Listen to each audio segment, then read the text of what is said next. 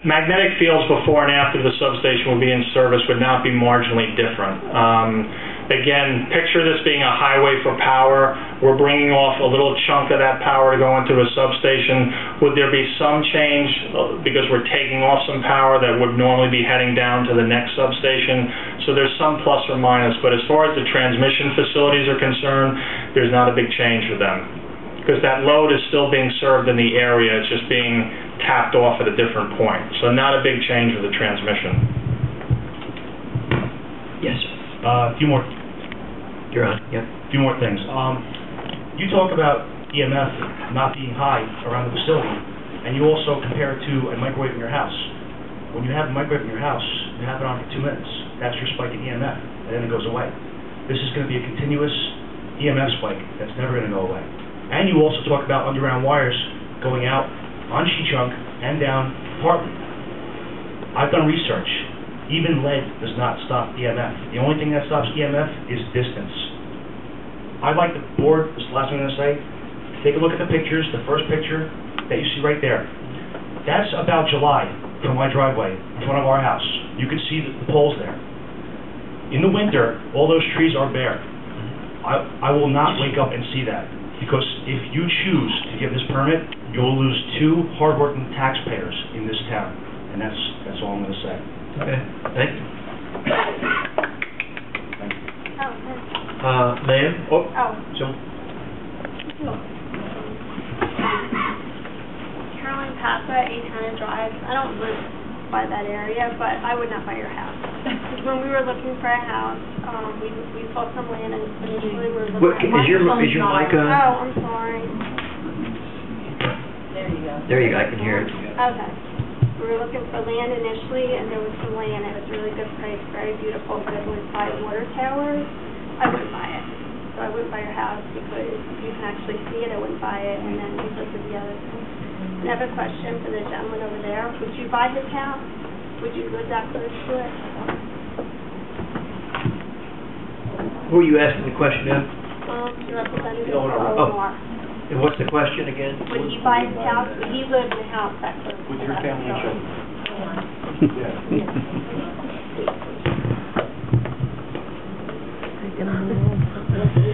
Again, the purchase of a home is a personal thing. I can only say that from a magnetic field perspective, there's no change. And that's all I can say. I understand your point about magnetic fields, with distance, and all I'm saying is that the distance on this station is what benefits you there.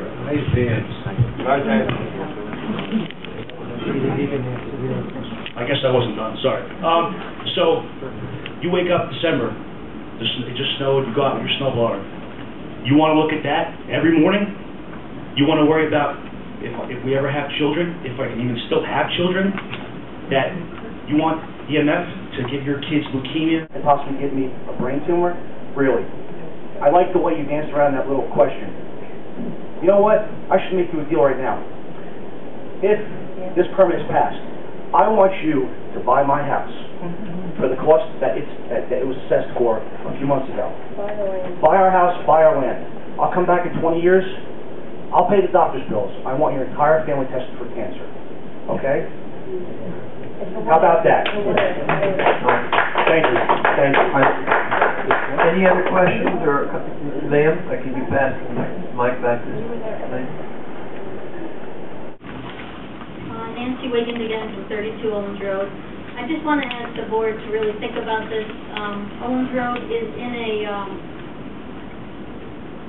what's it called? It's a scenic area, okay? It's protected because of that. We're not allowed to put a chain link fence up on our property. And, think about what you're approving here.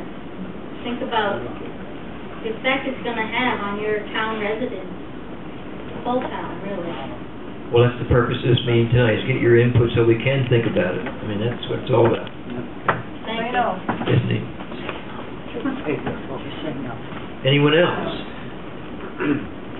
Okay. Would someone like to make a motion that we close the public hearing?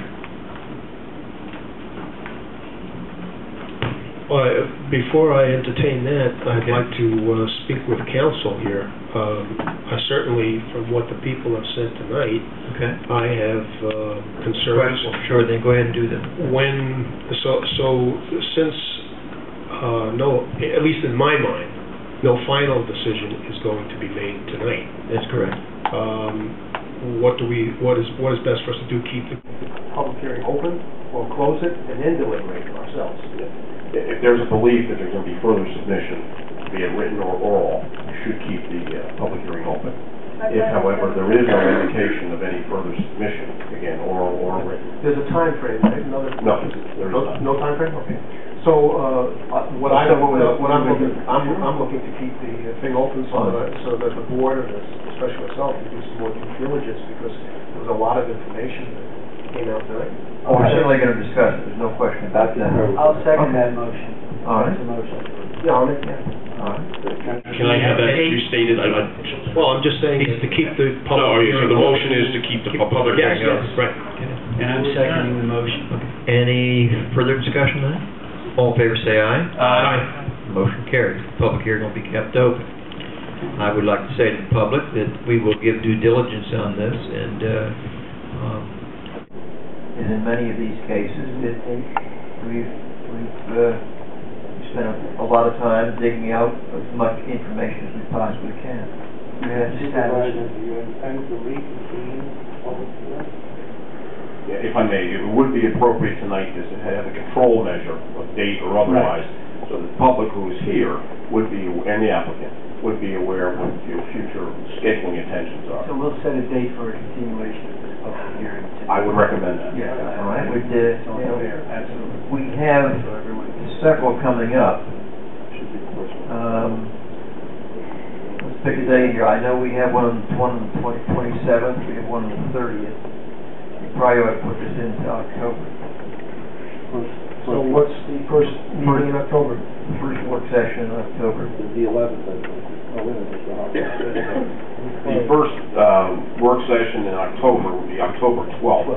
The 11th being Columbus Day, would be celebrated as a holiday. We will week following evening, October 12th. Would someone like to make a motion then that we reconvene this public hearing on October 12th? So moved. Second. At 7:30. 7:30 or soon thereafter. Okay. All in favor say aye. Aye. Motion carries. Thank you. So we will reconvene this public hearing at 7:30 or soon thereafter on the 11th of October. 12th. I'm sorry, pardon me, the 12th of October. It also should be noted that there will be no any further publication and or mailings. It's a question of, I assume the news media will pick up on the news item and so advise the public. Again, we'll make every effort to remind people in our public sessions there'll be no formal notification. Okay. So for the folks who came for this one, this is complete. The next item, we'll give people a few moments to leave.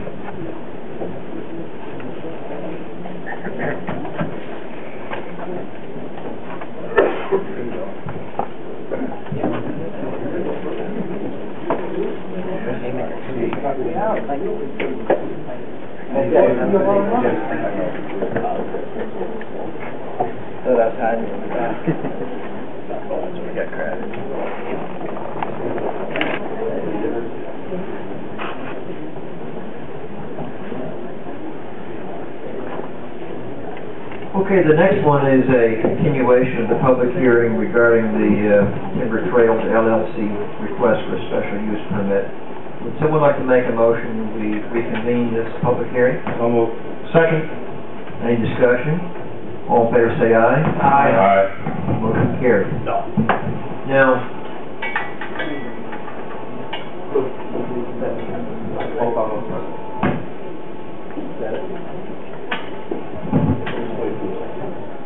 The yellow check. okay. What I'd like to do again is welcome you all to participate in this. It's a continuation of one before. We've heard a lot of information relative to this particular request for a special use permit. I do have one item that's going to be, it's a written comment that I'd like to put in. It's from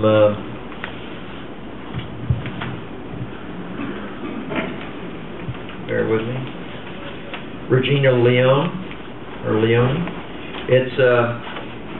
It's a letter that she sent to John Sullivan of the Times-Herald Record, and she wanted to respond to that, and she did, and this will go in the record. And she said,